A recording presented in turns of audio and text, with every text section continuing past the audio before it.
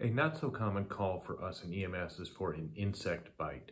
It does happen occasionally that someone will call 911 for a bite, but not all that frequently. There are a few that we should know how to treat or what to do for.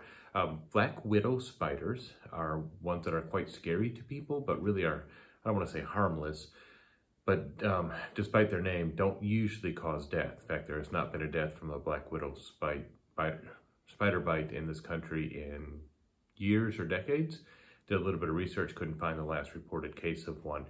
But they can cause a lot of pain and discomfort and muscle spasms, typically in the abdominal region and back, a little bit of nausea with it. And there's not a whole lot we can do for that pre-hospitally. Normally we can just do supportive care, wash the bite site with soap and water, that's a tongue twister, and transport, of course, maintain oxygenation and any other supportive care. The good news is it's not going to be fatal, and black widows are fairly rare, although I see a few of them around our house from time to time. I even had the wonderful experience of being bitten by one once and had a lot of muscle spasms in the abdominal area. Kind of felt like I was having six-pack abs, but I wasn't having it. Just a lot of pain and a lot of rigidity to that area. Some people have some difficulty breathing with it, and of course we have to watch for anaphylaxis with this. Now, a much more severe spider bite is the brown recluse spider bite. And brown recluse spider bites may not cause any signs and symptoms initially. In fact, a lot of times the person is even unaware that they were bitten by a brown recluse. Black widow spider bites sometimes cause a pinprick type pain, and the brown recluse typically does not. So a lot of times they don't know they were bitten, and then a day or two later they have kind of a red spot comes up and looks like any other sort of bite.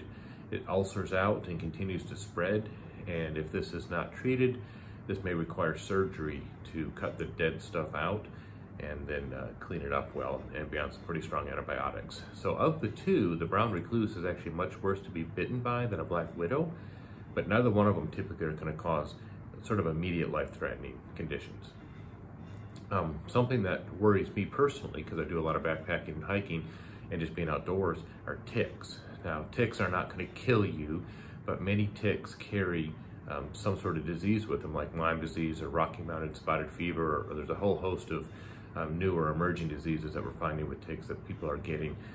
And ticks, by design, are able to typically get into you, onto you, as unnoticed as possible, and like to go to sort of warmish and maybe moistish areas, kind of like scalp and groin and armpit, and then they will slowly embed into you and start sucking the blood out of you. Now, many of these ticks are extremely small, and you may not even know that you have them on you.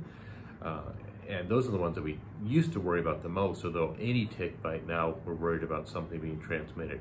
Now, as they suck blood out of you, they will get larger. We call that engorged. So if you see a tick on you, you want to get it off you as quickly as possible, or get it off the patient as quickly as possible.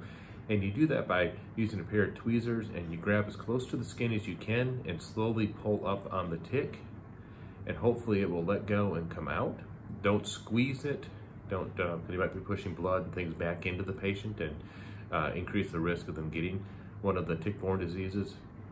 Don't twist, don't jerk, just a steady pull with the skin tense up, and hopefully they will let go.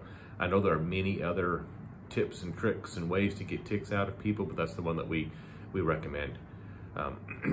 Something that we have a lot of down here in this area are fire ants. And you step in a bed of these, and you will know in a moment later, because these things do hurt. They typically will cause a severe pain at the bite site, a little bit of blistering with it, turns red. The thing with these is you may get a swarm of these on you, or if a child falls in it, they may not realize how to get up and get away from it, so they can be bit 10, 20, 100 times. And we see a lot of anaphylaxis with fire ants. As far as fire ant bites themselves, there's just not a lot to do first aid wise. Wash it with soap and water. Typically not in the EMT practice to put Benadryl cream or hydrocortisone cream on it, but if they're not being transported, that's something you may want to recommend. Scorpions, which I very rarely, if ever, have seen, I'm trying to think the last time I may have seen a scorpion when I was out in the woods. Not often, although I know they're around. I've had plenty of people tell me that they see them in and around their house or under rocks. And normally the scorpion bite is just going to be painful. It's going to sting. I hear it's very much like a wasp type sting, and there's just not much we do for it if we're stung by one. You may have some nausea with it, some difficulty breathing, wash the bite area with soap and water, and transport to the hospital. Now, things like wasps and bees, those stings, again, they hurt. Medically, wash those soap and water, maybe put a little ice on it, and if they want to go to the hospital, that's fine, but watch for signs of anaphylaxis. Now, bees leave their stingers in you. They're the only ones that do, so you'll want to find the edge of a credit card or something kind of sharp that way and scrape the stinger off the skin.